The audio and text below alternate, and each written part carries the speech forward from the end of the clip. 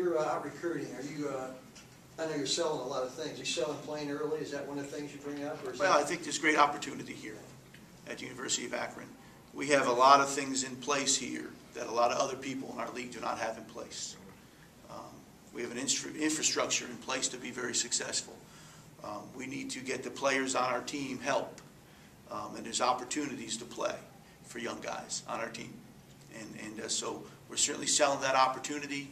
We're selling the great academics of the University of Akron and the commitment the university has made to our football program. And you know, it's I think a bright future here.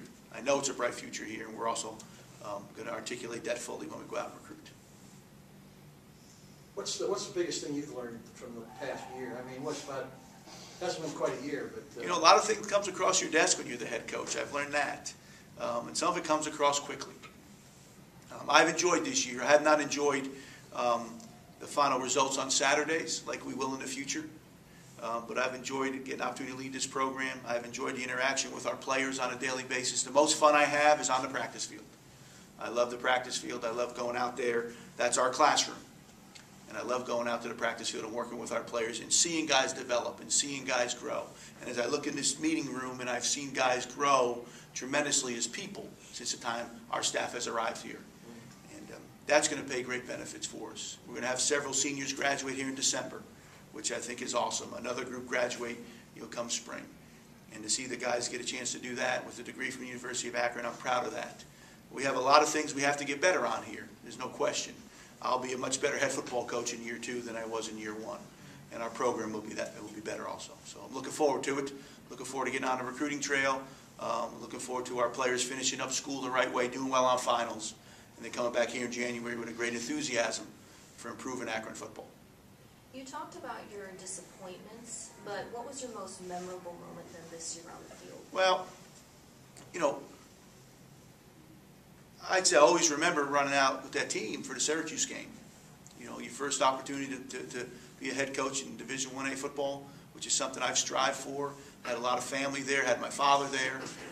That'll be a great memory for me, going through that. And obviously the Buffalo game, getting your first win.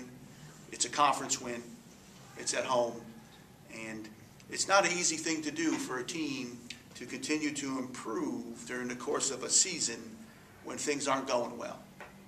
And a lot of teams, some teams finish with not a lot of wins, but they get those wins early in the year, and at the end of the year they haven't improved.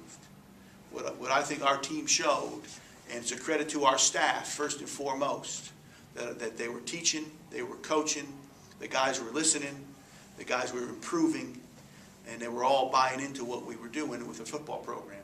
And that is very rewarding to me at the last month of the season. I know during spring football there's always some position changes, trying guys out. As you went through the last 3 or 4 games, without being specific, did you envision some things you'd like to try? Maybe not as much as I might not get as dynamic as I did in the middle of training camp until you go down here and play tight end. Yeah.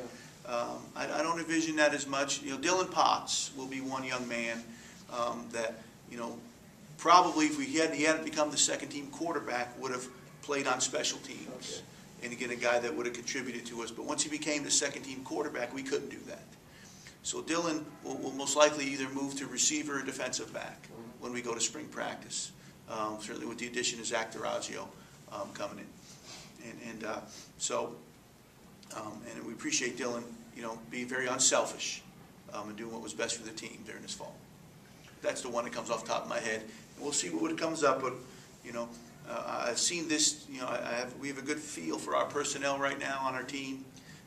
We will potentially add some other guys at semester to our team, some high school guys that have signed with us before, and maybe a couple other guys that will enroll here.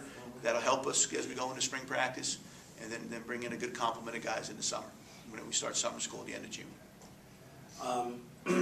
With Matt Rogers having a couple of concussions, is he going to be clear to play at any point, or is that up in the air? Or what's the status? It's still under evaluation at this point, and towards the end of this week, when I meet with our medical staff, and then I'll meet with Matt, and we'll discuss his future and where it's going to take him. You envision everybody on the staff coming back? Or, I told our staff on Saturday I would like our whole staff to come back intact. I think we got a good thing going here. I like the way our coaches, first and foremost, care about young people, interact with our team, and teach. And I, certainly from my perspective, I'd like everybody to return. Are they on one-year contracts? They are on one-year contracts. That's what I thought, okay. Coaches have different philosophies when it comes to bringing in place kickers and punters and things like that? Whether you just go out and recruit one and give them a scholarship? Well, Zach Campbell will return for his last year with us. That Zach and I discussed during the course of the season. We will go out and recruit a place kicker in this class. You know, having a good core of specialists is an important part of your team. And Adam Steiner's been a very good long snapper for us. I thought Zach, you know, punted pretty consistently well during most of the season. There's a couple games he'd like to have a couple back, but he did sustain an injury in Ohio U game, which wasn't advertised, which did hurt him towards the last part of the season. And so he'll be back for us. He'll be a veteran guy. We will recruit a place kicker, for sure. Is that a tough position once you bring a guy in to coach? Because I was thinking about that in the sidelines. I mean, if the punter's timing's off or something, most assistant coaches weren't kickers in college. Fortunately for us, Jim Maselli, back to when he was an assistant at Maryland, coached the punters and kickers and has spent time researching that position and coaching that position. So with Vince being our special teams coordinator, Jim coaches the punter and the kickers, which allows Vince to now concentrate on the punt coverage and punt protection and those types of things. So it's been a good complement there. So I do have a coach on my staff that has experience coaching that position. So it's not one of those where, okay, just don't talk to him, you know, go ahead, fix him and see how we can fix them. How with I don't talk. I stay away from that myself. I know where my expertise is not. With Igor and Branko, was that a tough thing to have to tell one kid your last game, but he's taken over for you? Or no, it was not. Oh, okay. And Igor understood that. And to Igor's credit, he was very, very understanding in that. But at that juncture, that's really what it dictated to do. And to Bronco's credit, he did a great job Saturday. And that field goal, Huge. to say the least, was huge. So. Any thoughts then on how to slow down Terrell Pryor next September? Or My thoughts are on the team meeting at 3 o'clock today, and what we got to do to get our football program better during this off season.